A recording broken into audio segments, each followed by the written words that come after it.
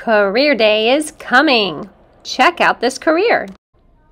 Supporting success through the lifespan, school and career counselors help individuals navigate their school years from grade school to graduation, college or training, or throughout their lifelong employment experience. From elementary through high school counselors work with students and their families, school staff, and the community to create an environment that promotes academic success and positive social interaction. They help students deal with personal issues that affect their school experience and provide crisis intervention when needed. School counselors keep detailed records to meet laws and district policies and help students with disabilities get accommodations. They also help ensure students take all required classes and plan for college or careers after graduation. Career counselors help clients explore career options and teach them the process of searching for a job.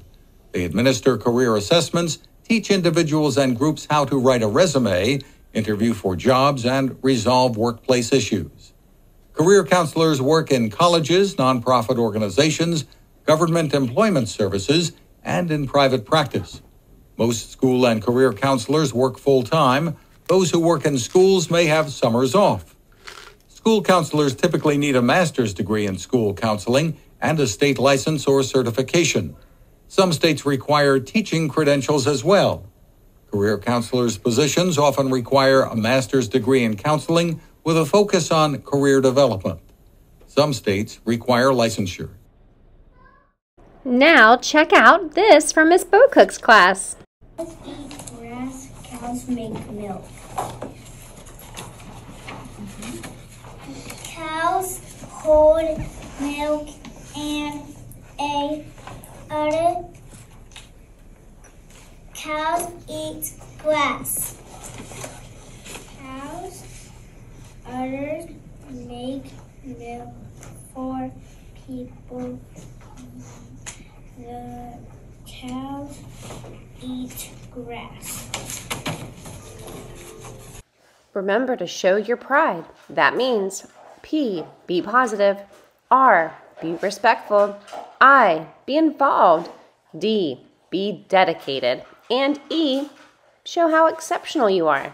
Stand for the Pledge of Allegiance and remain standing for the moment of silence. I pledge allegiance to the flag of the United States of America and to the republic for which it stands, one nation under God, indivisible, with liberty and justice for all.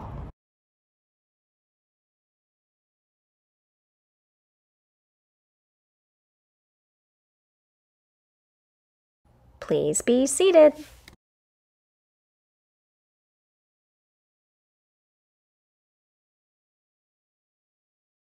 Today for lunch we'll be having cheeseburger, lettuce, tomatoes, french fries, assorted fruits, and your choice of milk. The answer to the K2 trivia question is, a shamrock has 3 leaves. Hi Wildcats, my name is Andrew, and the answer to the 3rd through 5th trivia question is fangs. Have a wonderful day.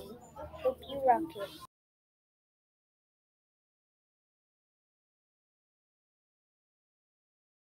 Today's K2 trivia question is, during St. Patrick's Day, little men dressed in green are typically called this. What are they? Today's 3rd through 5th trivia question is, can you name the country where St. Patrick's Day began?